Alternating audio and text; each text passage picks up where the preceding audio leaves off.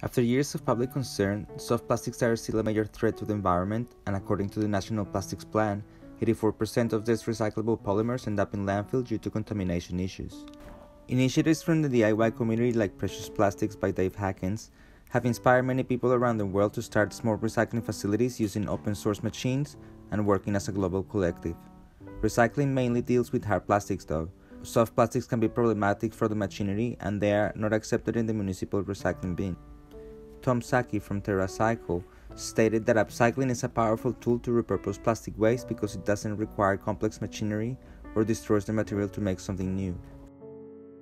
For a few years, I've been using an iron and baking paper to upcycle large, colored, and relatively clean HDPE and LDPE soft plastics using a process that involves using several layers of plastic bags into a single thicker fabric that is lightweight, water-resistant, and it can be sewn into a variety of products.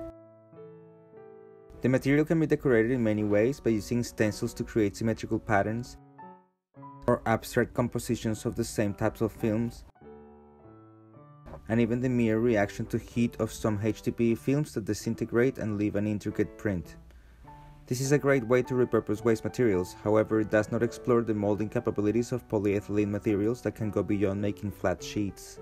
This year's developments focus on methods on which the material can be shaped and texturized using techniques like compression molding, where I developed a device that was useful to compress molten plastics using molds to create potential components for my product range, or embossing, where 3mm MDF sheets were laser cut using vector patterns to produce a stamp where plastics can be ironed and pressed over to transfer the pattern onto the sheets while it is hot. And vacuum forming determined that it can be useful to shape LDPE plastic bags into complex 3D shapes that can be too difficult or impossible to achieve with sewing. With the help of these developments, the craft of ironing plastic sheets becomes a practice on its own that has unlimited creative opportunities that benefit from the technical properties of the materials.